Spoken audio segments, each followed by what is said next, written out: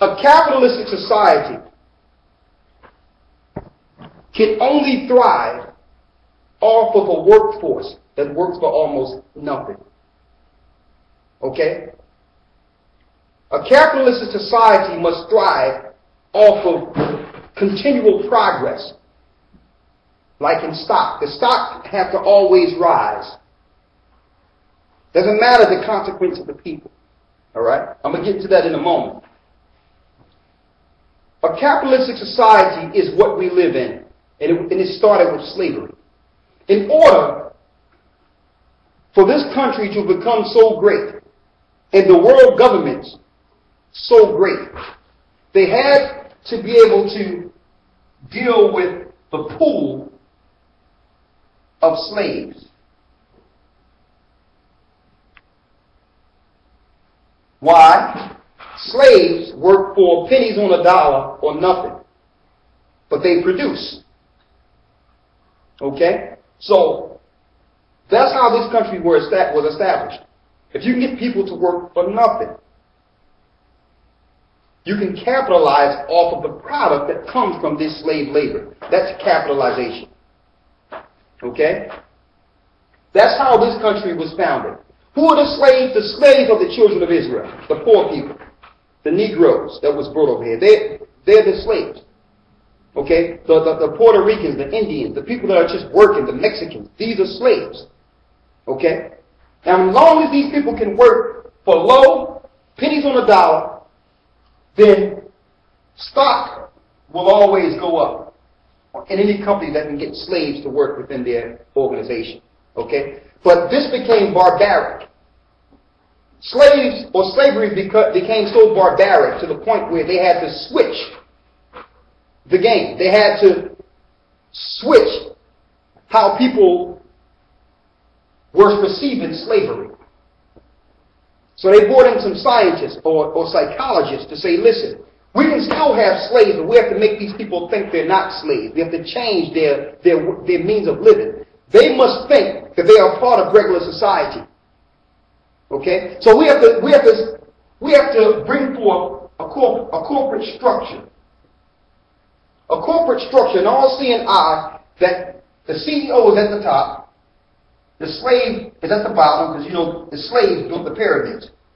Alright? So we have to have a system set up to watch these people, a new world order that can help us build, and when these people get aware of what's going on, we can exterminate them all together. There'll be no need, because we will move this capitalization or this capital government, which they call democracy, all over the earth. So these slaves will become expendable. So what they did was they rolled out a guy named, they rolled out Abraham Lincoln and made you think that they emancipated or freed the slaves. But no, they just changed the order of slavery. They changed it into a corporate employee structure. A corporate employee structure. Yes. Is that where they introduced the minimum wage? Yes. So they changed it into a corporate let me spell this a little better here, so y'all can all get me, so I can bring you to today here. A corporate employee structure. And they turned the taskmasters, which were the head slave, into management and assistant managers, and gave them a little piece of a pie. To do what? To oppose and to implement their system against their own.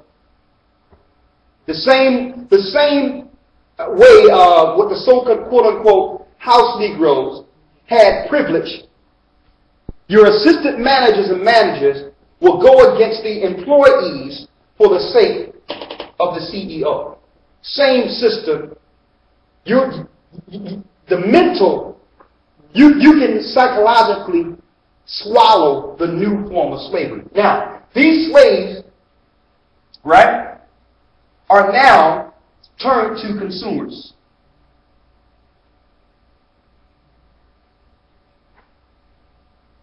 Consumers. All right? So when slavery was abolished, which they call, which is a bunch of garbage, okay? When slavery was turned from the barbaric slavery to capitalism, they realized that they could sell this idea to the world and capitalize.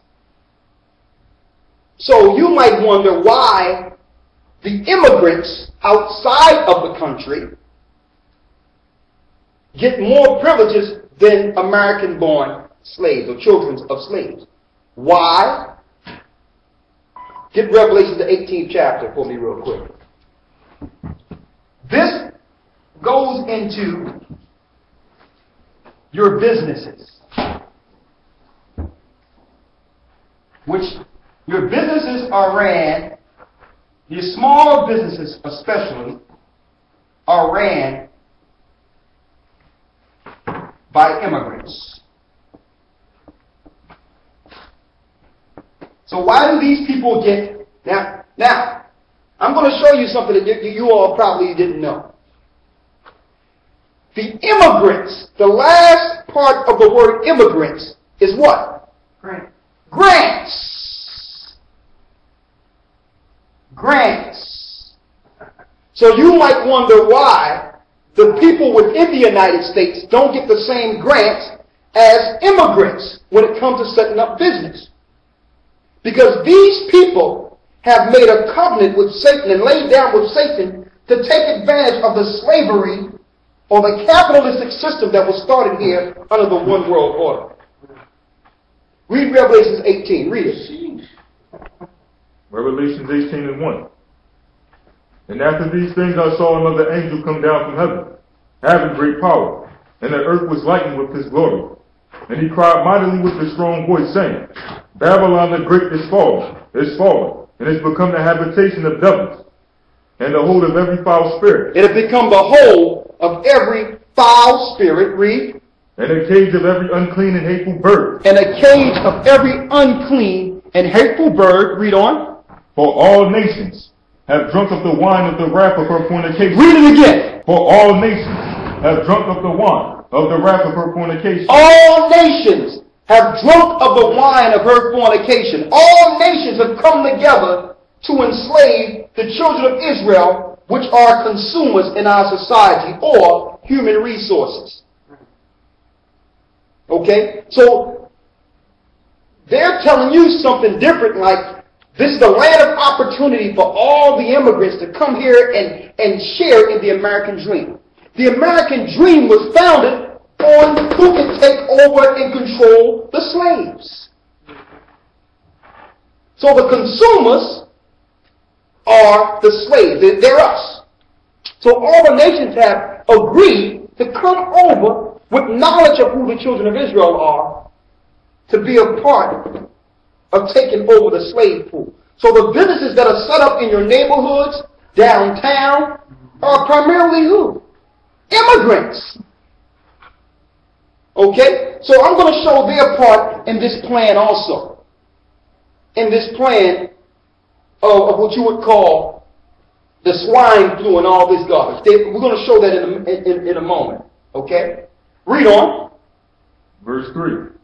For all nations have drunk of the wine of the wrath of her fornication. Go ahead. And the kings of the earth have committed fornication with her. And the kings of the earth have committed fornication with her. It's spiritual fornication because they all worship in one God under the all-seeing eye. That's Satan. I don't care what they call their religion. And they all have one thing in common. Keep the children of Israel from ever knowing who they are. Keep them from their God so that we can continue to take advantage of these people as consumers. That's the only thing keeping our people from ever rising from our status. We're disconnected from our God. So not only are these immigrants bringing over their businesses within America and are receiving grants to do it, America is willing to let them come over because they're bringing ideologies and religions with them that will keep us asleep. They're not just setting up businesses, they're bringing ideologies and spiritual fornication here. And what people are flocking into all these immigrants' religions, Arab religions, East Indian religions, Asian religions, Hamitic voodoo religions, what people are being taken advantage of? The consumers, the slaves. Okay? Now, let's get back on point here. So, in slavery, you have the slave quarters, which, you know, and you have the plantations. The plantations, right? And you have the master's quarters. The master's quarters. Excuse my handwriting, this thing is moving all over the place. Right? You have the master's quarters. Right? Now, the plantation now is where you go to work. Right? In the master's quarters, they made the suburbs. So you notice, when the slaves move into a particular area due to, they might have a little class, which they call, they broke things down in classes. Lower class, middle class, higher class, or upper class. So, when you become to a point where you think you have arrived out of your slave, now, of course, that guy that just got arrested because they claimed he broke into his own house is an example of an uppity slave being put in his place.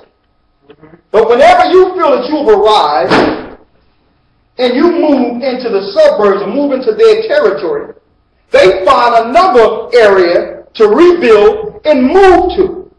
And that area becomes an extended part of the slave quarters. Now, how does this tie in to the end? So they protect the businesses first. So who's in these particular conferences? Business owners. How are we going to deal with the pool of slaves in an emergency pandemic? That's number one. Number two, a lot of these companies have what? Something you can't afford. Insurance. So if anything happens to their businesses, they will get insured. That means they'll get bailed out, and they'll have the money to do whatever they want to do outside of the country. That doesn't apply to the slaves or the consumers. Okay? So, when it happens, the business or immigrants will have the first opportunity to be separated and moved out of the way. Now, mind you, none of these people at the conference, not once did I see one bullet of any of these people actually being a threat or receiving the vaccine themselves. Okay? This is how they're going to deal with the populace. Now, so when it comes down to it,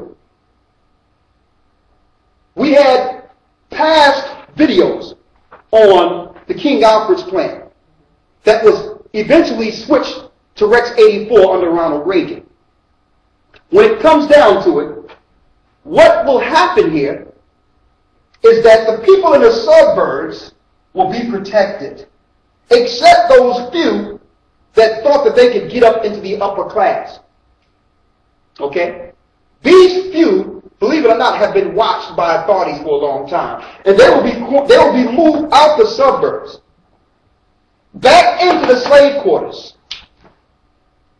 Yes. All right?